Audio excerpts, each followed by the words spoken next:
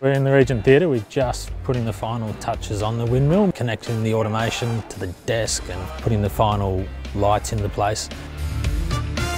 So the windmill was made in Ballarat in our warehouse. We're a scenery workshop as well as an engineering firm. For over 2 months there's 20 people that worked across the windmill project on its own, from the lighting, the automation, the mechanics and the scenic painting.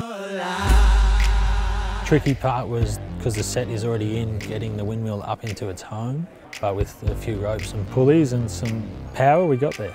Is really bringing the show into its place where it needs to be. The big blue elephant now has a sideshow with a red windmill on the other side of the theatre.